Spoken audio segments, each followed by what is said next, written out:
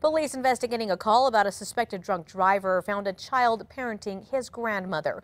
Last night, police got a call that a driver was intoxicated in the Giants parking lot in northwest Albuquerque.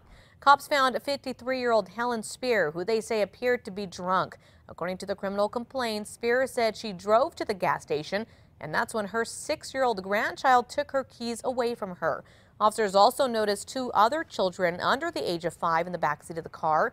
A relative was then called to pick up the kids. Spear performed poorly on a field sobriety test and was arrested. Today, she was in court charged with 3 counts of child abuse.